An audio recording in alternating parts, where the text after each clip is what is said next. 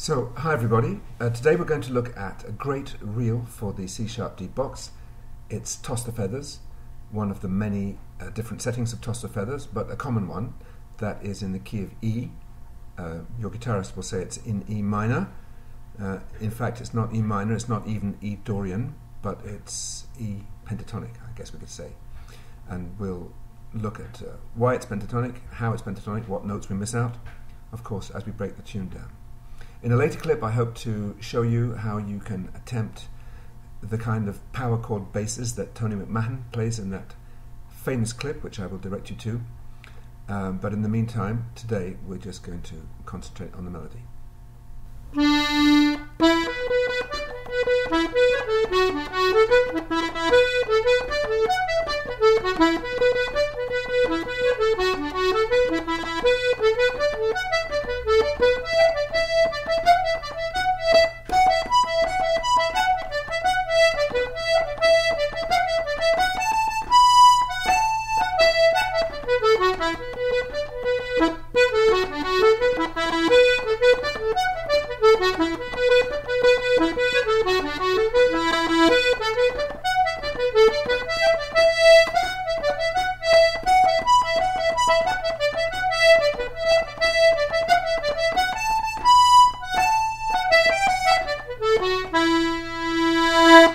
So here's the fingering for the first part.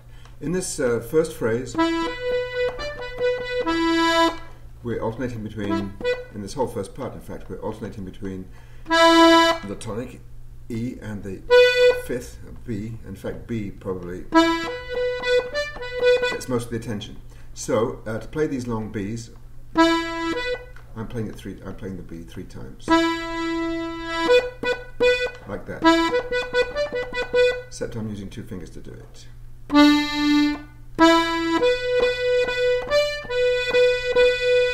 So I start on my middle finger and I end on my middle finger.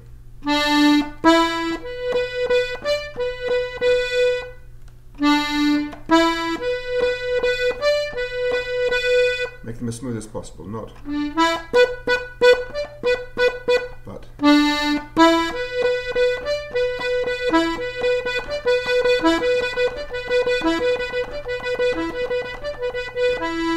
That's good enough. There are lots of other things you could do on those Bs, but we'll stick with this for now. And if you want, you could throw in a grace note using your ring finger to grace the second note.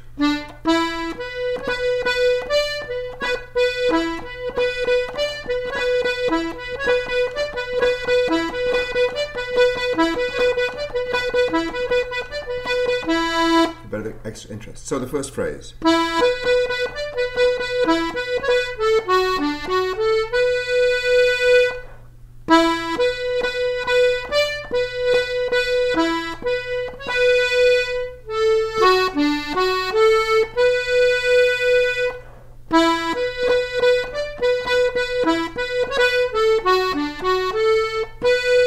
One more time.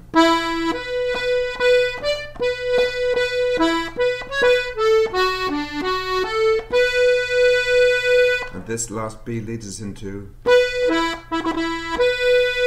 Now on this long E we could do the same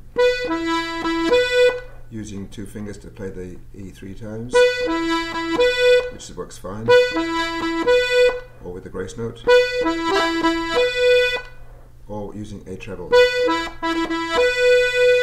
Anyway, it's fine. So far we have.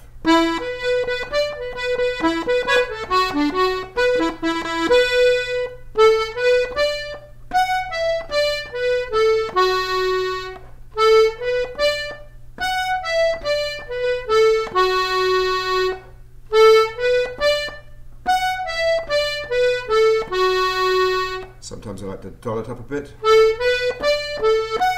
by repeating the A.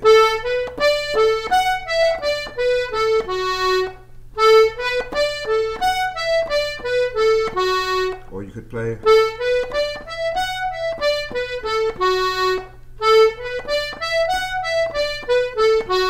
Or you could do a pause. Anyway, so far we have.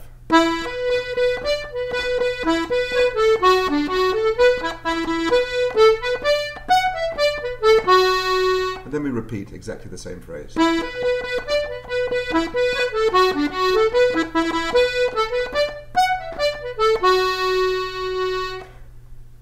If you wanted, you could, instead of ending on the F sharp there, you could end on the A.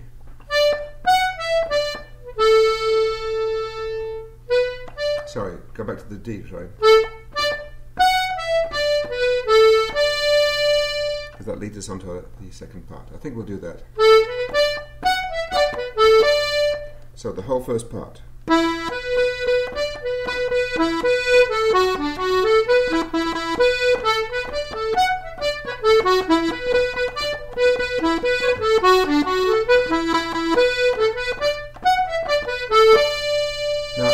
You might have noticed that in that first part there's quite a few notes that we don't play. We don't play any G's and we don't play any C's either. So the tune is essentially pentatonic, and that gives it its nice open universal flavour. We'll try and stick to that in the second part. We might throw in a G here and there, maybe in the melody and maybe in the chordal accompaniment when we get to that. But basically we try to respect this pentatonic melody unless we have a good reason not to. So we finished the first part on D, second part.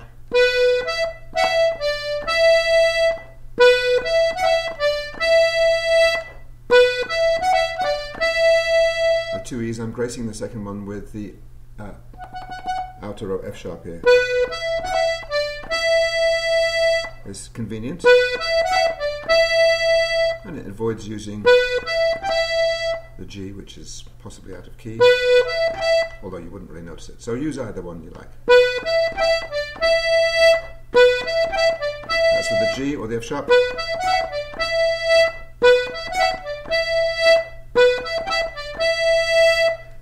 Each has a slightly different character, so choose the one you like. Next phrase.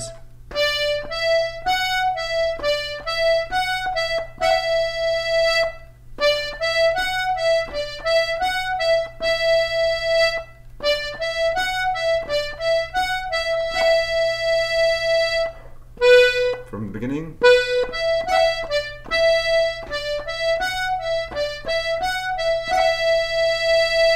Let's use the F sharp there on those two E's.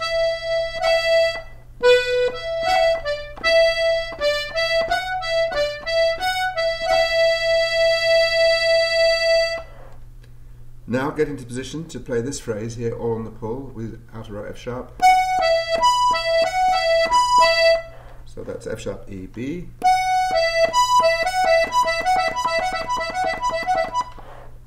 And it fits into the tune like this.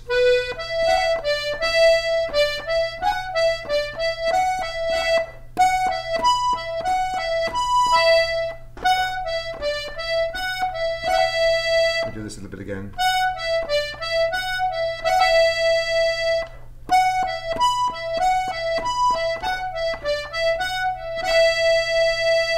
So far, the second part sounds like this.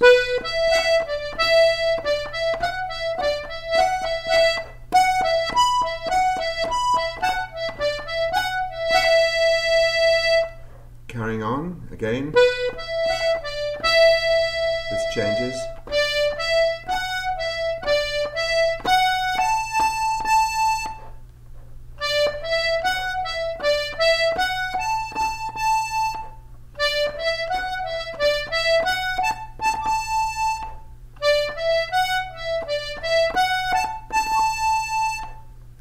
So the second part of the second part.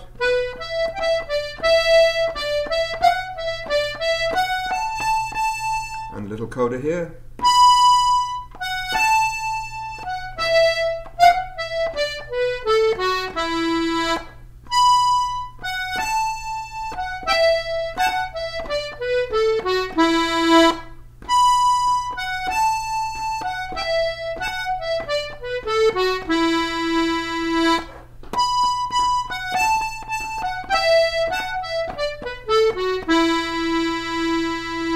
You could emphasize that high B with the octave. Or you could put more notes in. Well, that's G, so we don't like that so much. It sounds weird. But that, if you play the F sharp there, that's going to affect your choice of chord. So probably best to stick to a big, long B.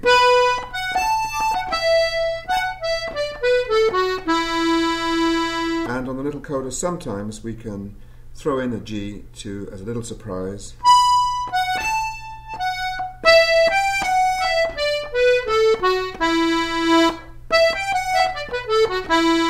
And it does have an element of surprise because it's the first time you've heard the note G. And then we're back to the beginning. So the whole second part.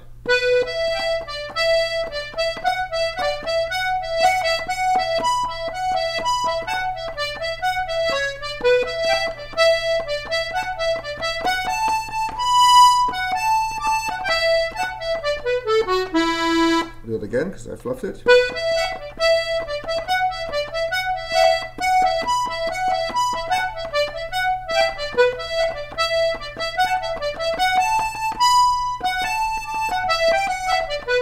So there you go, that's the melody of Toss the Feathers.